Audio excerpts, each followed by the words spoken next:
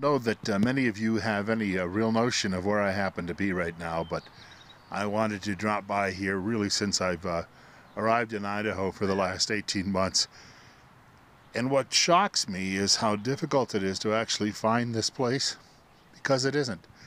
You just drive up the highway and you drive into Ketchum, Idaho, and there's a sign for a small cemetery, and it mentions Ketchum Cemetery, and that's it. And you drive in here, but look at the messages and the notes that people have left here, and the drinking glasses. I was reading one time where someone came here and they found a shot glass with a bullet inside it. There's a golf ball, there are coins left, just to let the great man know that people were at this spot.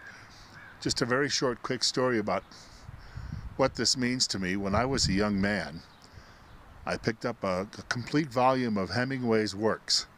Complete volume meaning something along the lines of all of the short stories and the novels that he wrote, and I ended up reading that thing from cover to cover.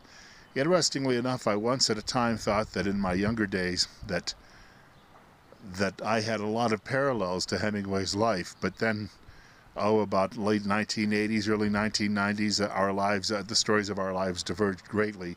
His experience is certainly much more exciting than anything I ever had in life. Mine being much more sedate, much more calm, much more conservative, not necessarily in a political sense. But here I am today to say a quick hello and maybe a quick goodbye. Keep in mind that over the course of the last,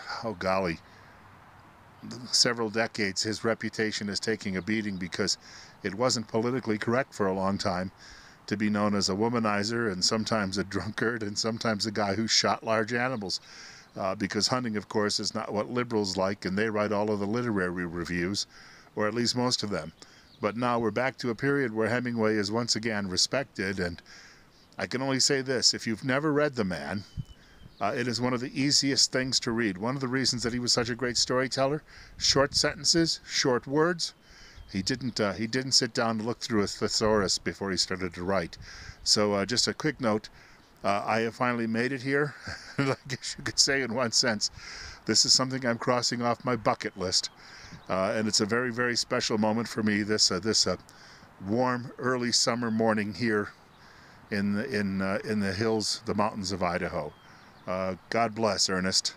It's been a long, long time.